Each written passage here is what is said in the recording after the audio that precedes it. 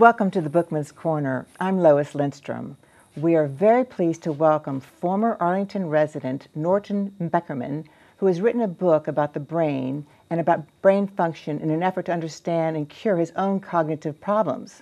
So nice to have you here, Nort. Thank you. It's great to be here. Our viewers should know that your book, A User's Guide to a Healthy Brain, helps the reader understand how the brain functions and how to keep it functioning effectively. Norton is not an MD, but through personal experience, he has learned a great deal about the brain. He uses mainstream science, and the information in his book is presented in a very unique way. Norton had a serious head injury as a child, and then as an adult had major memory problems and lost his ability to speak, both important cognitive functions. His problems were considered to be incurable, but possibly manageable. They weren't manageable, so he began studying the brain to seek a cure for his own cognitive problems. This was 10 years ago. Today, he has not only cured his cognitive problems, he's exceeded and expanded his cognitive abilities.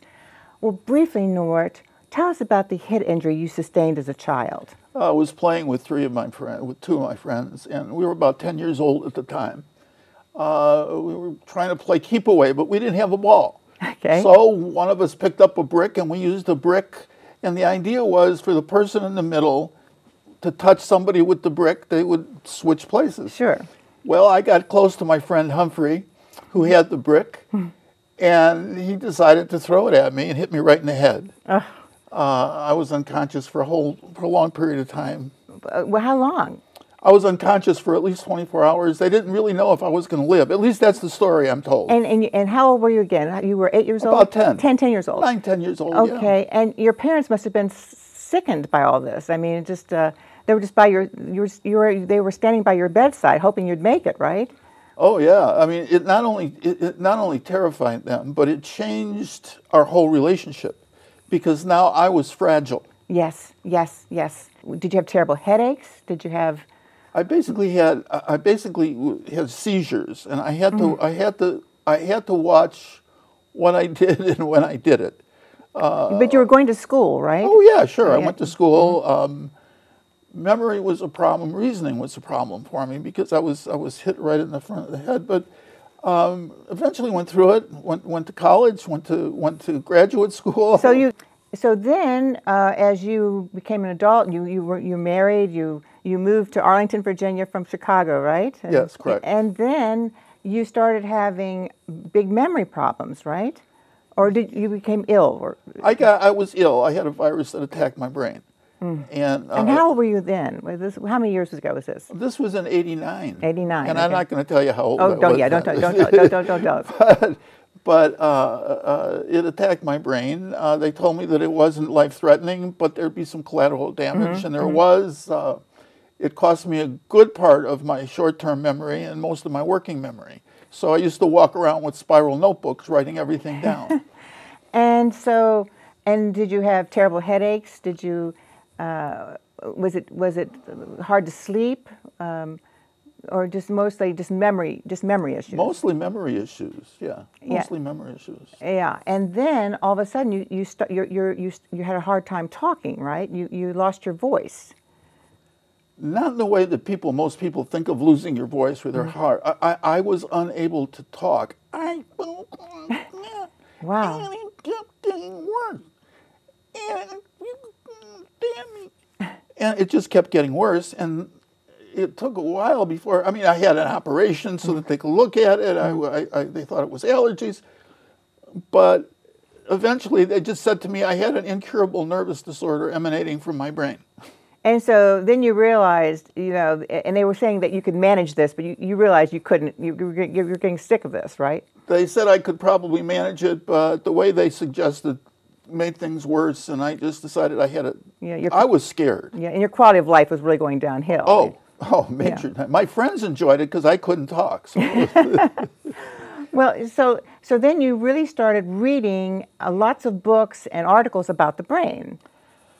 Oh, I did. I took courses on neuroscience courses. I took an online course with Miriam Diamond, a major neuroscientist. I read everything I could get hold of. The one thing that was really important to me, though, was the notes from an academic conference on the latest changes in brain science. And at that point, I realized that there was a major happening. Things were changing, and that I could learn to talk again. Yes, and you now are sitting here talking beautifully. I think it's fantastic what you've been through. Well, this is it. Our understanding of the brain has totally changed since the late 1990s. Is it better tests, better drugs? No. It's a better understanding of the role that the brain plays in our lives, okay? And who we are. It was ultimately proven in the late 1990s and accepted that we can, and that's the operative word, generate experience-dependent brain cells throughout life. And then the issue was, does brain plasticity or neuroplasticity apply throughout life? And it was ultimately decided that yes, it does. Now, what is that? What is neuroplasticity? Neuroplasticity, your brain is continually changing in response to what you do and don't do. Okay. Your brain is not a genetic inheritance that you have to make the best of. So it can be improved. Oh yeah, sure. And you can have more brain cells. I mean, the brain cells that you started off with, you can disappear and you can get new brain cells, right? Well, they don't really disappear, but yeah, you can continue to generate new brain cells. Yeah, I mean, if you do the things, it's a lifestyle program, and if you do the right things, yeah, you'll get more brain cells. Fantastic. Well, I like the fact that you share your data regarding the brain that you found on the internet and through all these books. I mean, what facts surprised you most about your research? The role that brain plasticity plays in everyday life. We grow up, we think that our brain is a fixed genetic inheritance, like everything else about us, and it's not. It's not. What brain plasticity does is it controls what's going on in the internal structure of your brain. It controls how the brain communicates. The primary resource of your brain is blood, and brain plasticity controls how that blood is used. From reading your book, I think your message seems to be that to have a healthy brain, you need to avoid sugar, limit fat, limit carbs, and be active. I mean, do you care to elaborate on this? Well, I mean, you can say that lifestyle is very, very important. Critical. It's critical to have a healthy brain. Inflammation is probably the one thing that has caused our major problems as we get older. And how can we reduce the inflammation? Well, diet is incredibly important, but you talked about generating new brain cells. In order to generate new brain cells, you need to exercise. You need to move, yes. Yeah, you need, walking for older people, walking is great, but you need to be physically active in some way. Every day? You need to be physically active every day? Yeah, every day. You need to be physically active. That generates a growth hormone, but then you have to be exposed to things that require new cells, and then those cells have to be stored someplace in your memory. Okay. Well, so that means that you need to be learning new things, right? In other words, you can't just say, I've learned everything and I don't need to read another book, right? Well, then your brain stops drawing blood. Your brain stops functioning, basically, really. Basically, well, yeah, your brain will stop drawing blood to the areas that it once was using. Well, what about hydration? I mean, you talking about hydration is critical. You have to be drinking water. Oh, hydration is just critical to everything. Hydration is what makes your cells work, your cells in your brain function. It also protects the brain in your skull. So how about you personally? How many glasses of water do you drink per day? It's not just about drinking water. It's also about the foods you eat. For example, you get a lot of water from fruits and vegetables. Sure. And water is my drink of choice. That's what I drink. I mean, Okay, so you avoid alcohol. Do you avoid alcohol? I avoid alcohol, yes. Okay. I avoid alcohol. I avoid soft drinks, yes. Okay, and high sugar things. Now, do you think emotional grief impacts the brain health? When people get very stressed and are emotionally upset? Stress is a killer. Stress is a killer? Anxiety, stress, chronic stress is. Short-term stress is actually good for the brain. Really? But chronic stress puts the brain into an attack mode, and the stress hormones in the brain start to create damage, and they start to create inflammation. That's one of the major causes of inflammation in the brain. Really, the stress, Yeah, the yeah. stress. And so people really need to manage their stress then. Yes. Oh, it's incredibly important. And so what do you recommend that they do? Someone, should they be visiting an analyst? Should they be meditating? Should they be, Well, first of all, they need to understand what their stressors are. okay, That's the first thing. Exercise is an incredible way to To- help relieve stress. okay, Meditation, I meditate daily. And you don't have to sit and meditate for an hour at a time. You can meditate for 10, 15 minutes, a couple of times a day. But meditation relaxes the brain. It's basically called the relaxation response. so you basically you become silent and you focus on thoughts. You And, focus on something fixed. okay. You want to be in a quiet environment. You want to have your vision focused on something fixed, and you don't want to be moving around. Okay. Basically, you don't want your brain impacted by a lot of extraneous. Activity, yeah, and things going on. Well, it's amazing to me that you can actually grow new brain cells. I mean, this is now documented and It's accepted. Yes. accepted. And then, and also, there's a huge amount of medical information transferred around the world via the internet. I mean, what country do you think is ahead of the rest when it comes to positive brain health? From your readings, what do you think is the best country out there? Oh, that's a hard question to answer, and I'm not sure that I'm really qualified to answer it. Well, I've not really studied how brain health is affected in other countries. I've looked at what goes on here, and I have to tell you, we need to do some real serious looking at who we are and what we do. I've read that many people suffer head traumas in car accidents, but they are underreported. And why do people put up with so many aches and pains? Do you think do you think our medical system is very tough for people to? I mean, did you have a hard time getting in to see your doctor when you were? I mean, did you have a hard time getting help, or did you? When I was a kid, I mean, my parents got all the help that I needed. But yeah, your point is well taken. And unless you have an emergency, you usually have to wait long periods of time to see a doctor. But people have a big responsibility for taking care of themselves. Yes. And So they need to stop putting it off, right? If they have constant problems, they need to see a doctor, right? well, yeah, you understand your body and your brain better than anybody else. Yes. And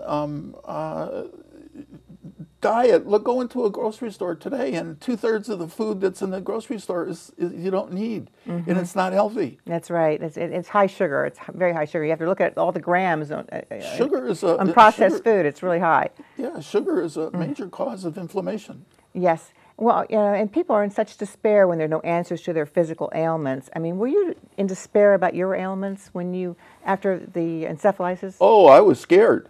Yeah. I mean, I was really. They said, "Well, my memory is bad." Well, it's all right. It's collateral damage. I couldn't talk. They said, "Well, it's just something from your brain." Well, come on, give me a break. What's going to happen next? That's right. What can I do? Am I going to have dementia next? Yeah. And that is apparently rising, this dementia problem in our society. Do you think we can do to stop the increased numbers of people suffering from that disease? I am going to go on a limb here. Okay. But I used to work with people that had cognitive problems. I had somebody that was in supposedly the 4th stages of Alzheimer's. That person went through an exercise program, and I worked with that person 5 days a week. Okay. For quite a while. And this exercise program with this person. Yeah. And what kind of the answer to your question is I believe that dementia can be prevented. Alzheimer's can be prevented. Really? Yes. I don't think anybody needs to have dementia, Alzheimer's. I think it can be prevented with lifestyle. I think lifestyle is So give me 3 steps that you can do right off the bat. 3 things you should do to prevent Alzheimer's. What would the 3 top things be? Oh, first of all, stay hydrated, exercise, and engage in active learning. Okay. So whether you learn to play a new instrument, whether you learn to learn a new language, Learn to cook, learn to sign, learn to paint, learn to do anything. learn to do anything. But Okay. learning is the key thing, because learning Ac- creates memory. It activates the brain, basically, right? It draws blood to the brain, and it's blood that keeps your brain healthy. Okay. As long as you put the right things in your blood. Oh my gosh. Now, why is sleep so critical to brain health? Sleep is the time when your brain administers all the information. Information is critical to the survival of the brain, and that's the primary rule of the brain. So sleep is the time when the brain takes all the information it's received during the day and sort of sorts it out, and then it gets rid of information it doesn't Need I'm sure if you've worked puzzles and stuff, you know that at night you couldn't do something, and in the morning you woke up. It's also the time when the brain is repairing cells and tissue and regenerating, generating new cells. Now, well, can the brain do that if you've taken a drug to go to sleep with? In other words, a lot of people are taking sleeping pills. What do you think about that? I'm not a doctor. I know. What have you read? Have you read anything that indicates? I think taking sleeping pills is the wrong thing to do. I think there's many ways that you can help to Relax. get to relax your brain and get good sleep. If your brain is overactive, it's going to help. It's going to prevent you from a good night's sleep. Yes. If your brain is not active enough, you don't need as much sleep. Okay. Well, when people reach a certain age and they think, well, gee, I'm going to retire, I'm not going to do this anymore. And so they sort of don't do much. Okay. Well, they don't realize that they're drawing less and less blood to their brain. That means their tissues are getting less and less healthy. Their cells aren't functioning as effectively. It's the wrong thing to do. When you retire from one thing, go on to something else, something new, something fun. Okay. Take up a hobby or take. Yeah, sure. Do something that's enjoyable and fun. Okay. And of course, you mentioned in your book that you had you were taking. You tell us about Sudoku and other exercises for the brain. What is Sudoku? Is that Sudoku is a logic puzzle. Okay. And I started a group at the Lee Community Center in Arlington, which is still going today. And I started that group in 2008. And what it is you have to fill in the puzzle with numbers and certain. Okay. The way they tell you to solve that puzzle is by writing in the possibilities. okay? The way that I did it was that I did it in my head. Oh. And I wouldn't write a number in. Now, it was a learning process, and it was a development process. And I wouldn't be able to write a number in until I could solve for that number. Okay. So I didn't really know this. When I was doing this, information wasn't in one place. It was all over the place. So I did things that I thought would work. But in regard to the Sudoku, I just didn't like doing it the way they said, and so I did it my way, and it turned out to be useful. And so that's right. You were probably fun to play with. Well, now describe your relationship with food and how you changed your eating habits to improve your health. Did you start to eat just more protein, or did you have a specific diet? Well, the first thing you want to do is you want to get rid of refined wheat products. Okay, that's bad. That's bad. Yeah, refined wheat products don't have any nutrition. They cause you to gain weight. They're just negative. They're just bad. So don't eat any cereal then, right? I mean, stay away from cereal. Well, no, you have good cereal. You want to stay away from sugar-coated cereal. Okay, You want to eat oatmeal is good. Okay. Oat flakes are good. There's a lot of good cereal out there. Okay. And if you read the nutrition label, you can. But with regard to me, I made water my drink of choice. Yes. I started to eat a lot more fruits and vegetables. Instead of eating 3 major meals a day, I would eat small meals throughout the day. Okay. Small. And would you stop before, like 3 or 4 hours before you go to sleep, or did you just eat all the way through? No, I'd stop about 3 hours before I went to sleep. Okay. Okay. And now, did you ever, before you had the serious virus problem and the memory problems, had you ever drank a beer or had a glass of wine, or I'm an alcoholic. You're an alcoholic, okay. And so therefore, I haven't had a drink since mid '80s. Okay. Okay. So Late '80s. And so you went through a program to get yourself totally so you would not touch it again. Okay. Correct. Because you knew it was not going to work for you. Okay. Okay. And what about the other thing I wanted to ask you about is excuse me here. I read that that doctors in 2019 only have 8 minutes with their patients, and how can they diagnose properly with such a short time to interview and check their patients? It seems to me that that the patients are not valued. That the time that doctors spend with their patients is not valued by the insurance companies. Did you always feel that you were on a rut when you were meeting with your doctors? Did you feel rushed? Did you feel like you had to get out of there quickly, or? I had a very good friend that was a doctor. Mm-hmm. And what you have to look at doctoring is, first of all, doctoring is a business. It's a career. Yes. And so you have to make some choices. It's about how to deal with it. A doctor, to make money today, has to see about 35, 40 patients a day.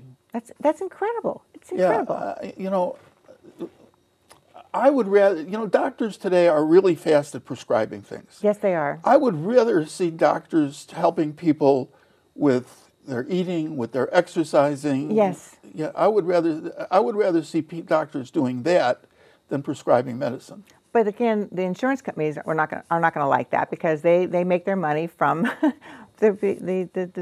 the prescriptions and all the pills that are dispensed, I think. No, I don't know. I think the insurance companies would really like it. I don't know what the financial aspects of it are, but no, they make their money from premiums. Okay. And I think that the fewer prescriptions they have to pay for and the fewer illnesses that they have to pay for, the happier they would be. Okay, that's a good point. Good point. In your book, you have Appendix A, which is 5 categories of food you need to eat and drink. And so you're really big on fresh fruits and vegetables, right? Yes, I am. But how much meat would you say? Would you say just fish and chicken, or how about red meat? Fish, chicken, and turkey, I think, are excellent. Okay. Red meat, there's no problem with red meat as long as it's grass-fed, free-range. Okay. The problem with red meat today is the way it's raised. Yes. It's farm-raised and grain-fed, and that's not healthy. Right. So, and of course, I think that our society has become sicker and sicker through the decades, don't you think? Yes, I do. And so are you working on another book about these problems? I'm working on a book called, yes, I am. I'm working on another book. It's called The Responsive, Interactive, Comfortable Brain. And it's really kind of an update of that. And so will you be self-publishing that one, you think? Or you might put that out to publishers? At this point, I really don't know. Okay. Now, did you have help from from colleagues and relatives in writing this book, or did you just how was your how did you start? Did you put together an outline before you started writing? Well, first of all, my wife was incredibly helpful with that. And did I put together an outline? I just started to write. I really did. I just started to write, and then I started to organize what I was writing. Mm-hmm. I had to be careful that I was writing in the same voice. Mm-hmm. That book, in addition to having good information, has it's got a good reference material. It's not something you can keep on yourself and referring to. Exactly. And well, I feel that this has been great having you here today to discuss your book. And where can our viewers find your book if they would like to purchase it? Well, they can go to my website, which is nortonsbeckerman.com. Mm-hmm. and they can look at the book. They can read the first 2 chapters of the book, actually. Well, that's good. That's very good. And they can get an idea of my writing, and then it'll tell them right there they can purchase it at Amazon or Kindle, and it'll give them a link right to that. Wonderful, wonderful. Well, again, thank you for being a guest on our program. Thank you for having me. And thank you for watching. Please join us again next month for a new edition of the Bookman's Corner. I'm Lois Lindstrom.